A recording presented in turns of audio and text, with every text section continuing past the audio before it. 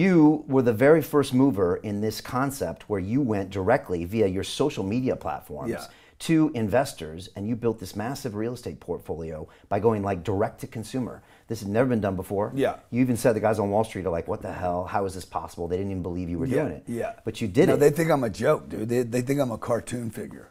Well, but when they look at $4.5 billion, they can't say that's a cartoon. Man, it's not a lot of money to them. Like, Okay. like these guys are, these are MetLife, for instance, that nobody ever talks about. They have, MetLife's probably got $890 billion of assets. Okay.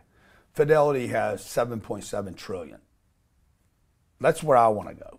Okay. I want to go play in the world of teas. All right. And change the whole model.